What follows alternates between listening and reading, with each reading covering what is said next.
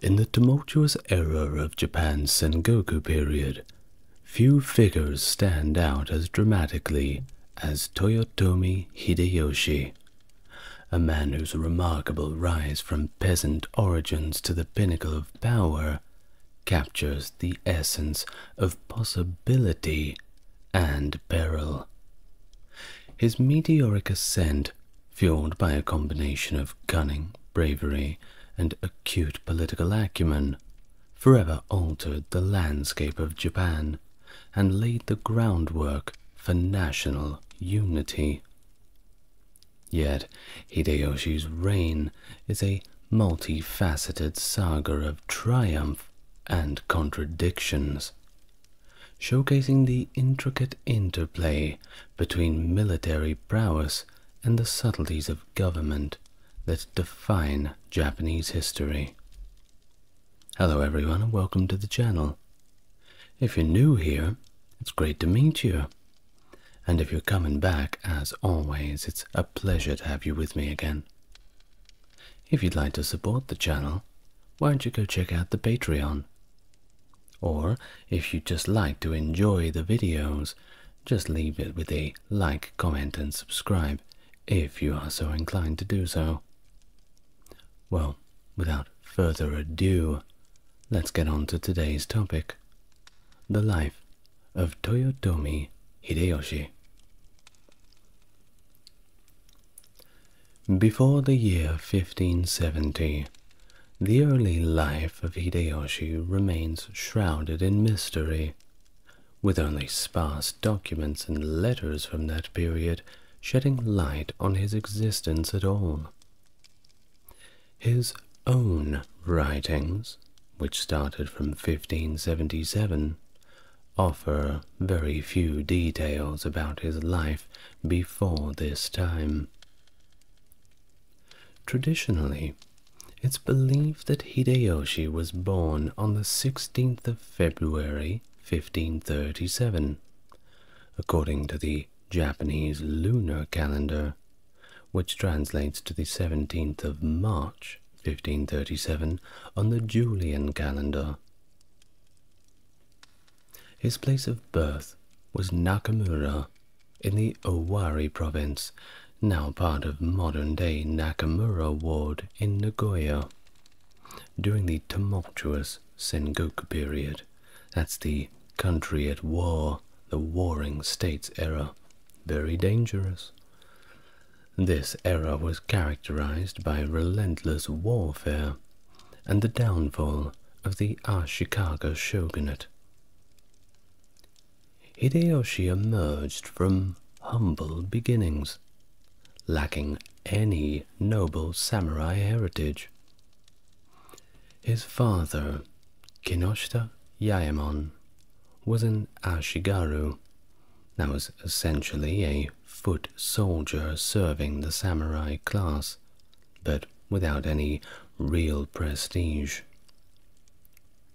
Without a family name and known in his youth as Hiyoshimaru, or Bounty of the Sun, Hideyoshi faced the early loss of his father Yaemon in 1543, when he was merely a lad of 7 years old. Numerous tales swirl around Hideyoshi's younger years, including his venture to a temple for his own education. However, he reportedly soon found the monastic life unsuitable and left in pursuit of greater adventures. Adopting the name Kinoshita Tokichiro, he initially found service within the Imagawa clan, becoming an attendant to a local leader, Matsushita Yukitsuna. His journey took him to the domain of Imagawa Yoshimoto, a daimyo in Suruga province. Hideyoshi's time there was marked by his eventual desertion, absconding with funds that Matsushita Yukitsuna had entrusted to him. I'm sure he regretted that. In the year of 1558, Hideyoshi embarked on a pivotal chapter of his life, joining the ranks of the Oda clan as an ashigaru, or foot soldier. The Oda, ruling over Hideyoshi's native Owari province, were under the command of the ambitious Oda Nobunaga. Oh, and by the way, my 3 videos on Nobunaga, Ieyasu, and Hideyoshi kind of tie in together. Hideyoshi quickly distinguished himself, ascending to the role of Nobunaga's sandal-bearer. It doesn't sound like much, but the sandal-bearer was a person of considerable status, nothing to be scoffed at. His biographers recount how Hideyoshi took charge of Kiyosu Castle's renovations, a narrative often debated for its authenticity, though, and oversaw the clan's kitchen operations. Apparently he was quite skilled behind the stove. His adeptness did not go unnoticed by Nobunaga, by the way, who, after his victory over Imagawa Yoshimoto at the Battle of Okahazama in 1560, recognized Hideyoshi as a trusted advisor. The year 1561 marked Hideyoshi's marriage to One, the adopted progeny of Asano Nagakatsu, a descendant of the illustrious Minamoto no Yorimitsu. Alongside his half-brother Hashiba Koichiro and allies Hachisuka Makatatsu and Maeno Nagayasu, Hideyoshi undertook the fortification of Tsunemata Castle, strategically positioned in hostile territory. Legend celebrates Hideyoshi for erecting a fortification at Tsunemata overnight and unveiling a concealed path to Mount Inaba, leading to the capitulation of the local defenders.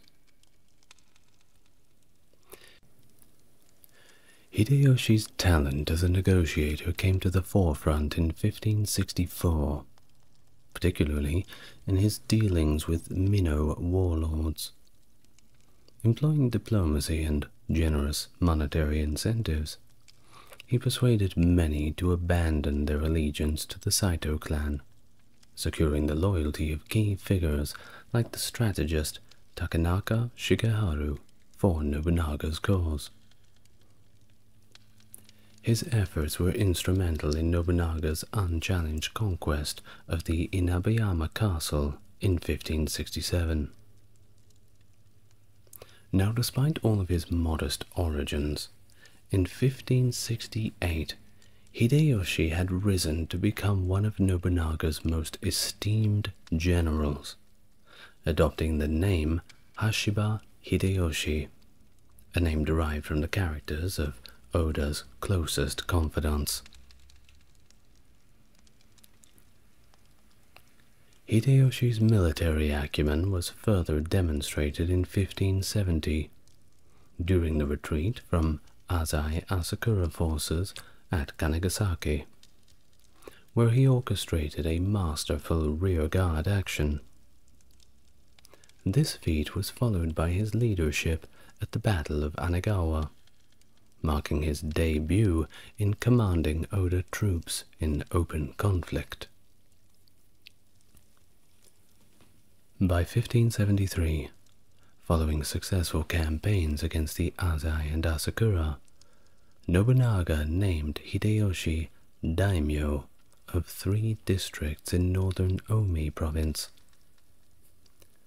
Initially stationed at Udani Castle, Hideyoshi later relocated to Kunitomo, renaming it Nagahama in Nobunaga's honor.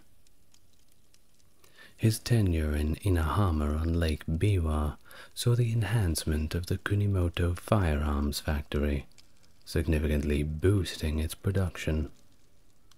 Firearms, by the way, were a generally new thing at this time in Japan. Not all of the warlords had them, but the ones that did were very glad to have them. The Portuguese had given the Japanese firearms perhaps some 40, 50 years before. For them it was generally a new idea as well. Moving on. Hideyoshi's military career continued to flourish with his capture of Itami Castle in 1574. Participation in the Battle of Nagashino against the Takeda clan in 1575, and involvement in several significant sieges, including the Siege of Mitsuji, as part of the Ishiyama Honganji War. His contributions were pivotal in Nobunaga's campaign to conquer the Chugoku region from the Mori clan, including battles at Tedorigawa, Miki, Takamatsu, and Dori. During the critical moments of the siege of Takamatsu, a dramatic turn of events unfolded on June the 21st, 1582, when Oda Nobunaga and his eldest son Nobutada fell victim to betrayal. In what is known as now the Honnoji incident, Akechi Mitsuhide's forces launched a treacherous attack, leading to their assassination within the sacred walls of the Honnoji temple in Kyoto. This tragic event abruptly halted Nobunaga's ambitious endeavor to unify Japan under a centralized rule. In the wake of this betrayal, Hideyoshi swiftly shifted his focus from the ongoing siege to seek retribution for his fallen lord. Prioritizing the need for swift justice over prolonged conflict, he brokered a peace with the Mori clan, freeing himself to confront the perpetrator of Nobunaga's demise. Not more than 13 days following the treachery, Hideyoshi faced Mitsuhide in the Battle of Yamazaki. The decisive engagement not only allowed Hideyoshi to exact his revenge for Nobunaga, but also enabled him to seize the reins of power and authority that Nobunaga himself had once wielded. In the wake of the Honnoji incident on June 21st, 1582, which saw the tragic demise of the Odas, the landscape of Japanese power dynamics was irrevocably altered. Hideyoshi, driven by that desire for retribution, swiftly annihilated the betrayers, and it was his time to shine. In a monumental move to cement his power, Hideyoshi initiated the construction of Osaka Castle in 1582, on the grounds of the erstwhile Ishiyama Honganji Temple, previously razed by Nobunaga. Completed in 1597, this formidable fortress would later emerge as the Toyotomi clan's final bastion following Hideyoshi's passing. As 1582 waned, Hideyoshi's influence began to surge. He orchestrated a gathering of the era's most formidable daimyo at Kiyosu Castle to deliberate on the succession of Nobunaga. The assembly saw Oda Nobukatsu and Nobutaka, Nobunaga's sons, at loggerheads with each other, compelling Hideyoshi to advocate for Nobunaga's grandson, Samboshi, also known as Hidenobu, as the rightful heir. Although Shibata Katsuie initially endorsed Samboshi, he later shifted his allegiance to Nobutaka, for whom he had conducted the Genpuku ceremony, and aligned with Takigawa Kazumasu against Hideyoshi. Genpuku ceremonies, by the way, are like a coming of age. However, Hideyoshi, with the backing of Oda Nobunaga and the support of other Oda clan leaders, secured both Samboshi and his own standing within the clan. He adeptly distributed Nobunaga's domains among the generals, and formed a council of 4 to assist in governance, laying the groundwork for his authority. The rivalry between Hideyoshi and Shibata Katsuie culminated in the Battle of Shizukatake. Here, Hideyoshi's strategic acumen was on full display as he crushed Katsuie's forces, consolidating his power, neutralizing opposition within the Oda clan, and extending his control over 30 provinces. This battle was notable not just for Hideyoshi's triumph, but also for the valor of Dom Justo Takayama, the esteemed Christian daimyo and samurai who fought valiantly alongside Hideyoshi. In 1584, the stage was set for a significant confrontation in the wake of Nobunaga's death, as Nobukatsu, another one of Nobunaga's sons, continued to express his open hostility towards Hideyoshi. Aligning with Tokugawa Ieyasu, Nobukatsu's alliance set the groundwork for the Battle of Komaki and Nagakute. This clash, however, did not decisively favor either side, and in the end it resulted in a tactical stalemate. While Hideyoshi's forces sustained considerable losses, neither he nor Ieyasu directly engaged in combat with each other. Ieyasu's strategy effectively halted the progress of Hideyoshi's allies, demonstrating the complexities of samurai warfare and alliances. The conflict reached a turning point following the deaths of Ikeda Tsuneoki and Mori Nagayoshi, prompting both Hideyoshi and Ieyasu to withdraw their forces. In the aftermath, Hideyoshi sought reconciliation, extending peace to both Nobukatsu and Ieyasu, thereby dissolving the immediate cause for war between the Tokugawa and Hashiba clans.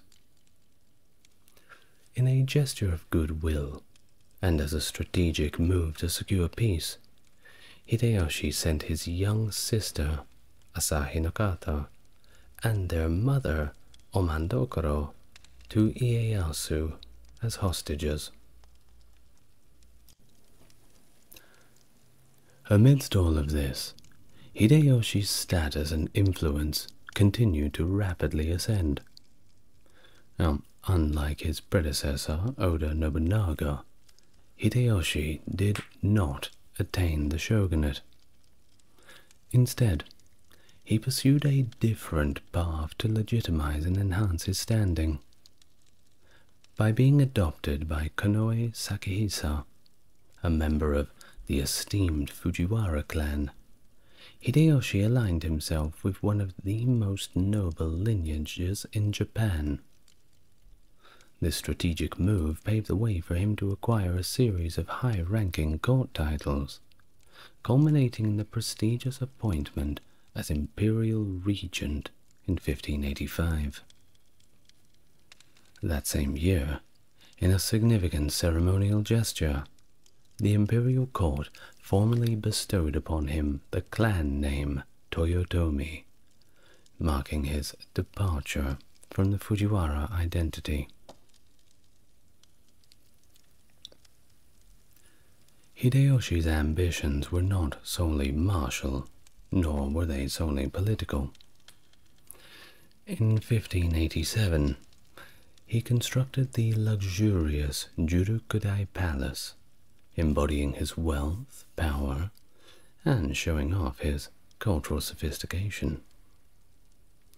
This grand residence also served as a venue for entertaining the highest echelons of society, including Emperor Go-Yozei, whom Hideyoshi hosted in 1588, a year later. These developments not only consolidated Hideyoshi's dominion over the military and political spheres, but also signified his pronounced impact on the cultural landscape of the country, demonstrating his unique blend of martial skill, political acumen, and cultural patronage. Later, in 1585, Hideyoshi targeted the Negoro-ji Temple, a stronghold of warrior monks of Ki province skilled in firearms and allied with both the Iko-Iki and Tokugawa Ieyasu, Hideyoshi's notable adversary. Their support for Tokugawa in the prior conflict at Komaki and Nagakute provoked Hideyoshi's campaign against them. After eliminating other militant outposts in the region, Hideyoshi's forces besieged Negoro-ji, attacking from multiple directions. The monks, many of whom retreated to Ota Castle, faced Hideyoshi's onslaught as the temple was set aflame, with the samurai mercilessly cutting down those who attempted to flee the raging inferno. The campaign in Shikoku in 1585 marked another ambitious military endeavor by Hideyoshi, with an impressive force led by Toyotomi Hidenaga, Toyotomi Hidetsugu, Ukita Hideie, and the Mori clans Takakage and Motoharu. Hideyoshi aimed to conquer Shikoku, the smallest of Japan's 4 main islands, then under the control of Chokusabe Motochika. Despite the vast numerical superiority of Hideyoshi's army, Motochika resolved to defend his domain. The conflict reached its zenith at the siege of Ichinomiya Castle, which endured for a long and grueling 26 days. Ultimately, Motochika capitulated, retaining control of Tosa province, while Hideyoshi's generals divided the rest of Shikoku among themselves. The Toyama campaign in the late summer of 1585 saw Hideyoshi turning his attention to Echu and Hida provinces. Leading a substantial force, Hideyoshi dispatched Kanamori Nagachika to dismantle the Anegakoji clan of Hida, culminating in the siege of Toyama Castle. The castle, defended by Sasa Narimasa and significantly outnumbered, quickly fell to Hideyoshi, and he once again asserted his dominance over a new region. In the following year, 1586, the Kyushu campaign represented Hideyoshi's effort to bring Kyushu under his control, challenging the Shimazu clan. With Toyotomi Hidenaga leading a southern assault and Hideyoshi himself advancing from the west, their combined forces, vastly outnumbering the Shimazu, converged in Satsuma.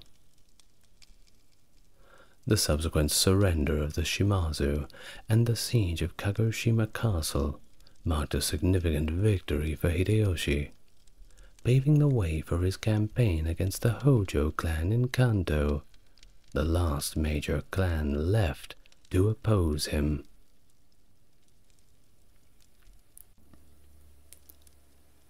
Amidst these military achievements, in 1587, Hideyoshi took steps to banish Christian missionaries from Kyushu, aiming to tighten his grip on the region and its daimyo, many of whom were Christian. You see, this is where the Portuguese were getting in. Despite the official stance, Hideyoshi's practical approach to trade with Europeans meant that individual Christians often continued their activities unofficially. Very complex. In a strategic move to solidify his control and quell potential uprisings, Hideyoshi initiated the renowned sword hunt of 1588. This decree prohibited ordinary peasants from possessing weapons, compelling the collection of arms across the realm. The confiscated weapons were repurposed into a symbolic statue of Buddha, reflecting Hideyoshi's intent to impose peace and order by disarming the populace. This act effectively quelled peasant revolts, secured a more stable regime, but at the cost of the individual daimyo's autonomy. Oh, I can see the Americans listening to this shaking their head now. Hello to all American listeners.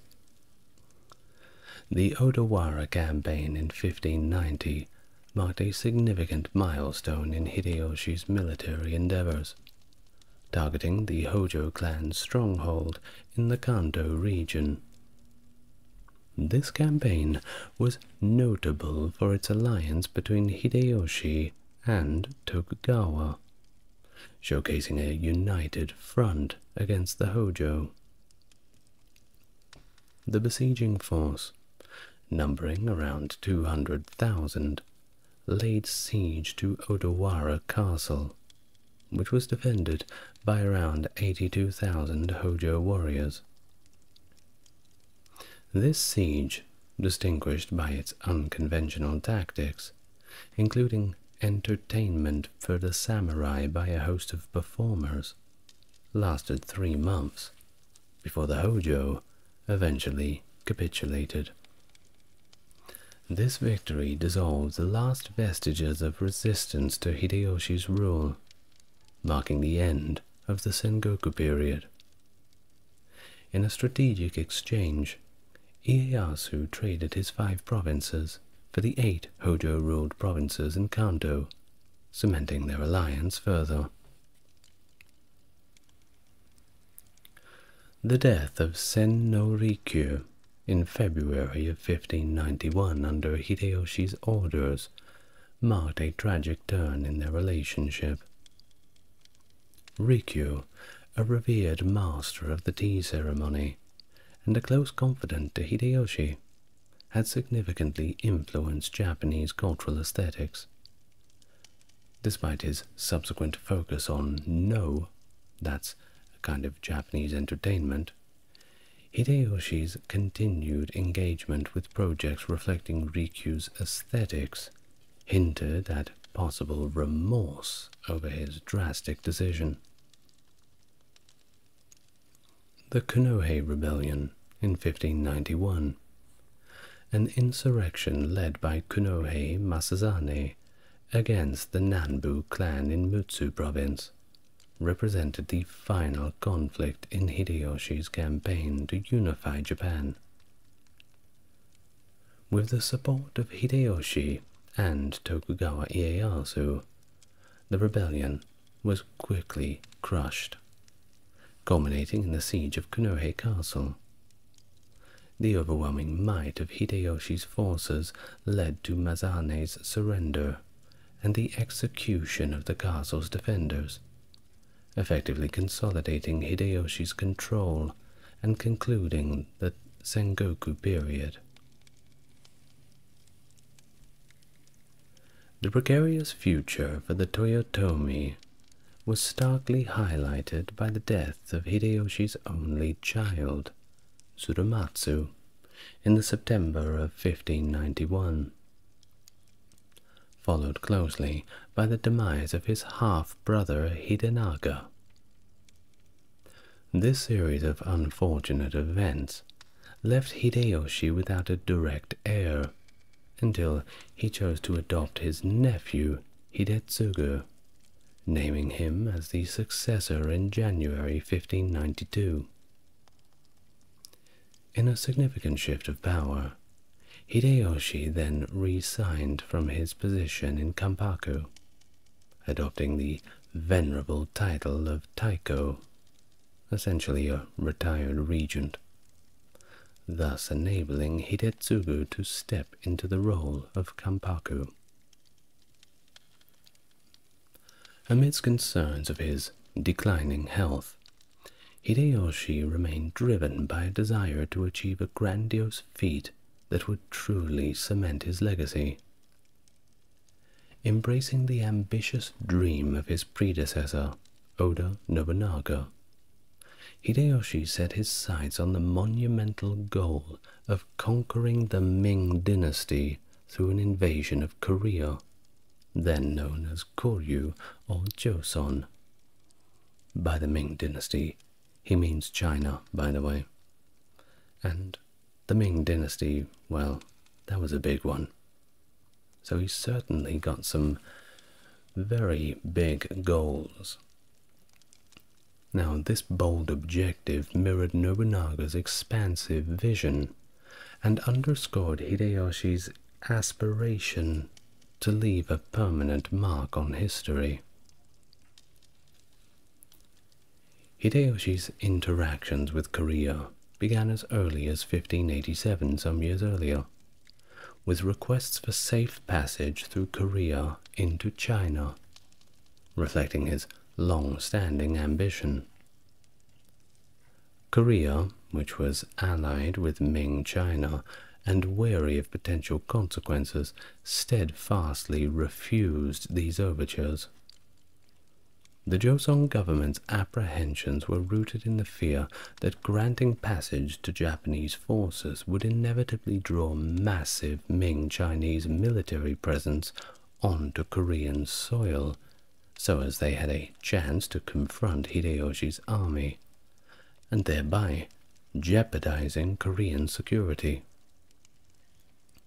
Despite initial rebuffs in April and July of 1591, Hideyoshi remained persistent, ultimately commanding the commencement of preparations for an invasion of Korea in the August of 1591. Setting the stage for a significant military campaign that would further extend his influence and challenge the regional power dynamics of East Asia. In the inaugural campaign against Korea, which commenced in April of 1592, Hideyoshi orchestrated a meticulously planned invasion. He appointed Ukita Hideye as the field marshal, setting the stage for a strategic assault on the Korean peninsula. By June of the same year, Konoshi Yukinaga had led the occupation of Seoul, the capital of the Joseon dynasty, marking a swift and decisive advance. The fall of Seoul prompted Japanese commanders to convene a war council within the city, where they devised the Hachi Dokuniwari strategy, entailing the division of Korea into 8 sectors for targeted conquests. Each sector was assigned to one of the 8 divisions of Hideyoshi's army, spearheading simultaneous assaults across the peninsula. This strategy of dispersion saw notable generals leading their divisions against various provinces as follows. Pyongyang in the north was targeted by Konishi Yukinaga's 1st Division. Hamyong fell under the purview of Kato Kiyomasa. Hwanghae was to be conquered by Kuroda Nagamasa. Gwangwon faced the onslaught of Mori Katsunaga's 4th Division, while Chongcheong was assigned to Fukushima Masanori. Kubakawa Takakage was assigned Jeolla, and Gyeongsang was the objective of Mori Teramoto's 7th Division. The 8th and final division, led by Ukita Hideye, was assigned Gyeonggi, including Seoul. This comprehensive and rapid campaign yielded significant territorial gains within just 4 short months, providing Hideyoshi's forces with a pathway into northern China and dominating much of Korea. However, the Korean king Sunjo of Joseon, in a desperate bid for survival, retreated to Uiju and implored Ming China for military support. In response, the Wan Li Emperor dispatched a formidable army led by General Li Ru-song in 1593, aiming to thwart the Japanese advance into China and reclaim the Korean peninsula. General Li's forces, numbering around 43,000, launched a counter-offensive that recaptured Pyongyang in January 1593, encircling Seoul later on. And yes, that Pyongyang is the Pyongyang you're thinking of, up in the north. Despite their successes, the Japanese commanders, including Takakage and Hideki, managed a victory at the Battle of Byokjaegwan. Nevertheless, the Japanese naval forces faced a devastating defeat at the hands of Admiral Yi Sun-sin, crippling Japan's logistical capabilities and effectively halting the ambitious conquest of China. The campaign's conclusion not only marked a significant setback for Hideyoshi's imperial aspirations, but it also coincided with domestic crises. The birth of Hideyoshi's 2nd son, Hideyori, in 1593, introduced a quandary of succession, prompting the tragic exile and subsequent forced taking of one's own life of Hideyoshi's nephew and designated heir, Hidetsugu, in 1595. Pardon me, there's certain words that YouTube do not like. Anyway, the ensuing purge of Hidetsugu's family underscored the brutal measures Hideyoshi was willing to take to secure his dynasty's continuity. For example, in a stark demonstration of Hideyoshi's increasingly severe stance on Christianity, January 1597 saw the arrest of 26 Christians, comprising European and Japanese adherents, who were then subjected to public crucifixion in Nagasaki. This act of suppression aimed to deter the Japanese populace from converting to Christianity, reflecting Hideyoshi's efforts to consolidate his control over Japan amidst his expansive military campaigns. I have a whole video on the Christian persecutions in Japan, if you want to know more about that. But we'll just briefly gloss over that in this video, as it's quite a deep topic. The prolonged conflict in Korea, marked by intermittent negotiations and miscommunications, led to a stalemate between the opposing forces.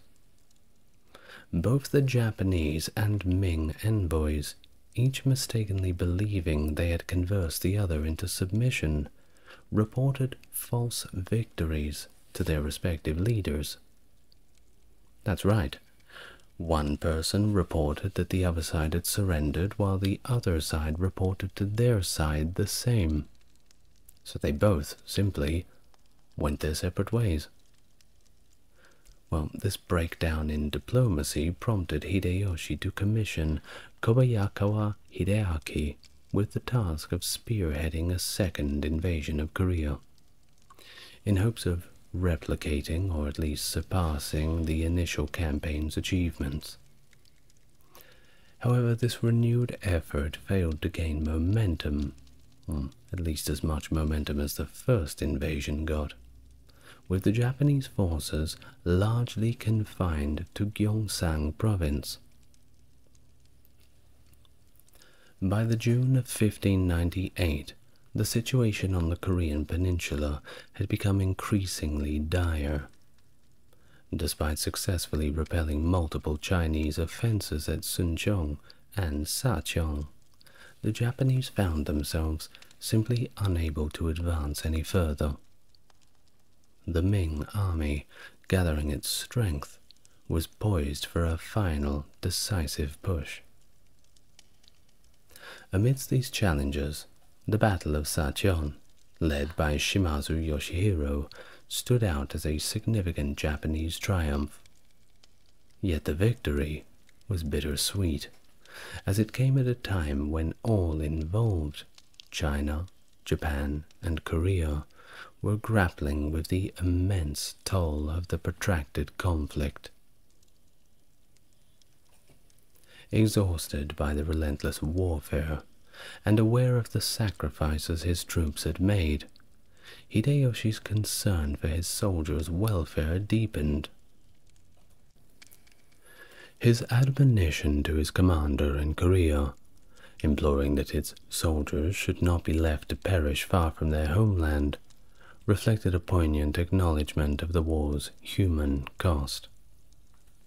This sentiment underscored the diminishing returns of the military campaign and hinted at the shifting priorities in Hideyoshi's strategy, as he grappled with the realities of a war that had extended far beyond its anticipated scope and scale. Either way, even if they did manage to conquer Korea, what would be left to conquer China with? Not very much. Well, unfortunately, those dreams of conquering that great ancient kingdom had to fall by the wayside, as Toyotomi Hideyoshi passed away on September 18th, 1598, at Fushimi Castle. His parting words to his closest daimyo and generals highlighted his reliance on them, expressing a poignant farewell without leaving any final instructions. In an effort to maintain morale, his death was concealed by the Council of Five Elders, who then commanded the Japanese forces in Korea to retreat.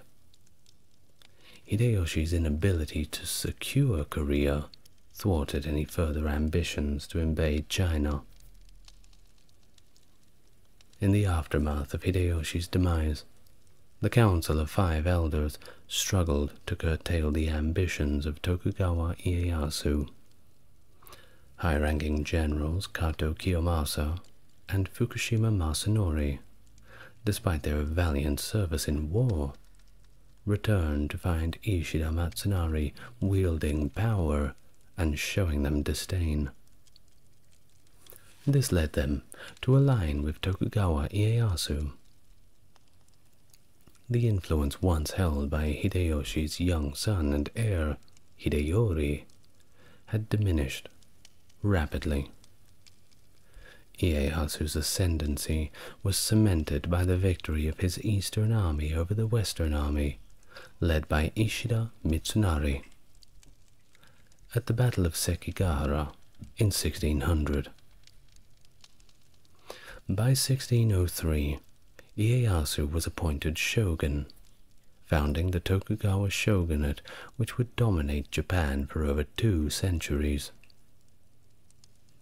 His subsequent assaults on Osaka Castle in 1614 and 15 resulted in the tragic deaths of Yodo Dono, Hideyoshi's concubine, and Hideyori, effectively extinguishing the Toyotomi lineage.